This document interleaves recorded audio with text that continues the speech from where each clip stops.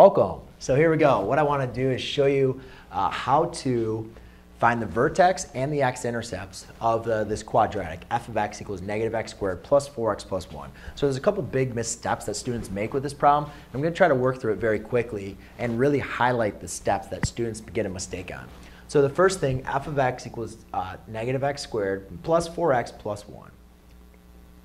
When Coach Uden, please follow me in office. Coach Uden, please follow me in office. Sorry, happens all the time. That's what you get for doing videos out of school. So what we have here, the first thing I want to do is make sure it's in as definition of a quadratic, which is over here, which it is. The next thing I'm going to do is I need to create it as a perfect square. I need to create it in standard form. To do that, I'm going to use the process of completing the square.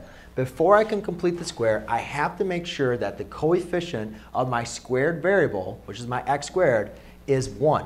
Right now I have it as negative 1. So what I'm going to do is I'm going to divide out a negative 1, which I'm just going to represent as the negative sign. So I'm dividing out my negative 1. That's going to leave me with x squared minus 4x plus 1. I only want to divide out of my first two terms because that's what I'm going to use to create my perfect square trinomial. You might ask, what's a perfect square trinomial? Remember, a perfect square trinomial looks something like this. All right, it's a perfect square trinomial because when I factor this, I get x minus 3 times x minus 3, which is x minus 3 squared. And what's so important about a perfect square trinomial is we go from 2 variables down to 1. So it's a way of combining variables. So what I need to do is I need to look at how am I going to create this to be a perfect square trinomial. The process for that is to take b divided by 2 and square it. So I need to look at this, and remember b is your coefficient of your linear term. So I take my b, which is negative 4, divided by 2 and square it. Negative 4 divided by 2 squared. Do you know you can upload both of them? Yeah, but it's still processing. Okay. Negative 4 divided by 2 squared. Negative 4 divided by 2 is negative 2. Square it is going to be 4. So therefore I have x equals negative x squared minus 4x plus 4.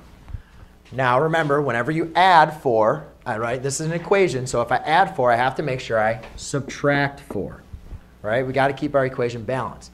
But remember, we distributed out a negative 1. So I got to remember that negative 1 is multiplying by every term inside of here. So I'm multiplying a negative 1 times 4. So to keep my equation still balanced, I need to multiply this negative 4 times a negative 1. All right? So then, now I have negative, and I can complete this, and then plus 1 at the end, right? Okay, forgot that. Don't want to forget that. So now I need to write this as as my perfect square binomial. So I can rewrite this and look at it. It says, all right, that's x minus 2 squared. Negative 4 times negative 1 is a positive 4. Positive 4 plus 1 is 5. All right, so now it's in my standard form. And when it's in the standard form, I know the vertex is h comma k. So here, my vertex is going to be positive 2 comma 5. If you remember, look at the vertex form. It's h in my vertex and what it is in the formula are opposite signs. So I got to make sure that I have opposite signs over here as well. So my vertex is 2 comma 5. The next thing I need to do is find the intercepts. Remember the x-intercepts are when f of x equals 0. So to do that, I'm just going to simply put a 0 in for f of x and say it equal negative x times x minus 2 squared plus 5. So now what I can do, is solve for my x. So the first thing we want to do is subtract 5 on both sides. Negative 5 equals negative x minus 2 squared. Divide out the negative 1. And then I'm left with 5 equals x minus 2 squared. Now, to undo my squaring, I'm going to square root both sides. And I'm left with the square root of 5 equals x minus 2. Now remember, when you introduce the square root, we have to take the positive and the negative. So I'm going to add 2 over here. And my final x-intercepts are going to be x equals 2 plus or minus the square root of 5.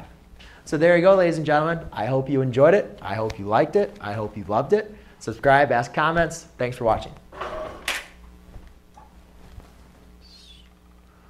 stupid.